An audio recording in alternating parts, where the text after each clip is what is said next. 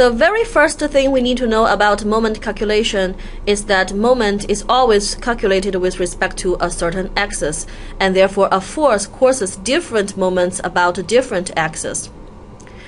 In a 2D problem, it always looks like the force is creating a moment about a point, not about an axis.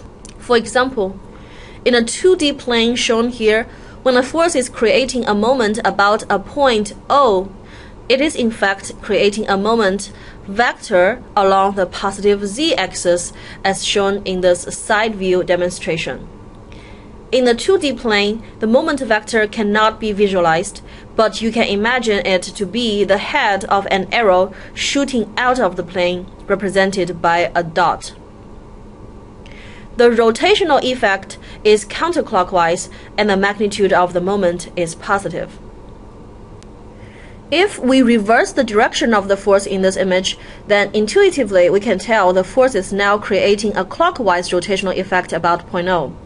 However, the moment that the force creates now points towards the negative z direction, still following the right-hand rule.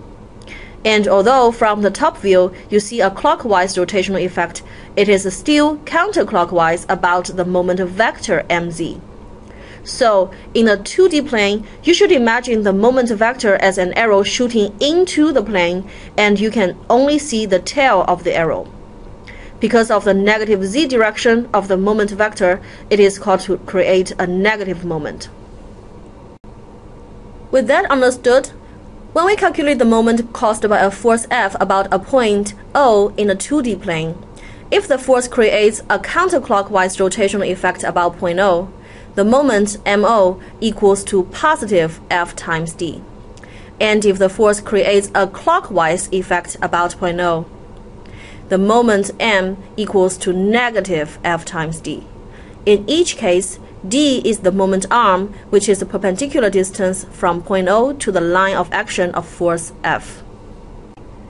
Or we can just draw a line from point O to anywhere on the line of action of a force F, R1 or R2 or R3, and determine the angle between each of these three lines and the force, theta 1, theta 2, and theta 3 respectively, and the moment can be determined to be F times R1 sine theta 1, or F times R2 sine theta 2, or F times R3 sine theta 3.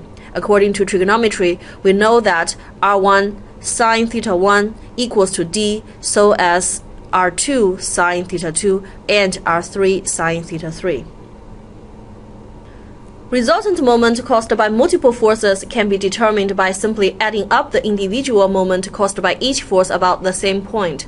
Like in this example, the total moment about point O equals to F1 times its moment arm d1 plus F2 times d2 minus F3 times d3. Note that it's minus F3 d3 because F3 is creating a clockwise rotational effect about point O.